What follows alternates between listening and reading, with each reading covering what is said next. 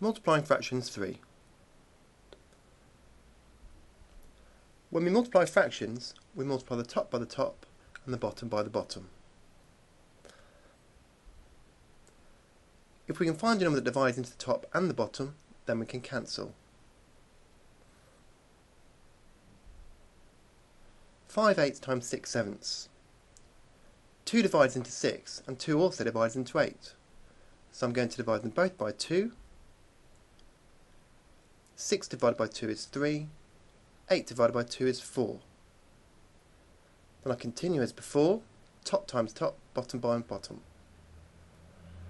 5 times 3 is 15. 4 times 7 is 28.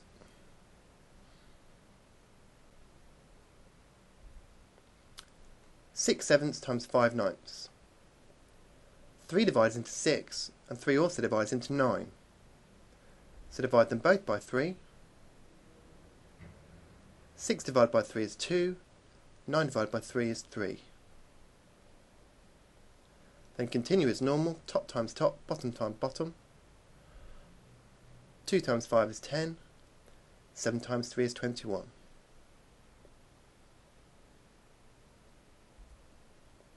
14/15 times 10/21. 7 divides into 14 and it also divides into 21. So divide them both by 7.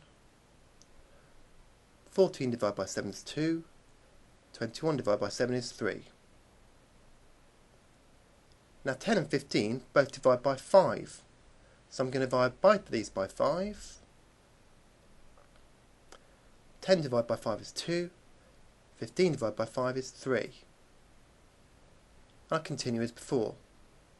2 times 2 is 4. 3 times 3 is 9.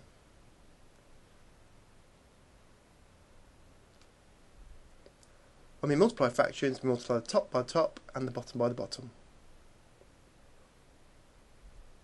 If we can find a number that divides into the top and the bottom, then we can cancel.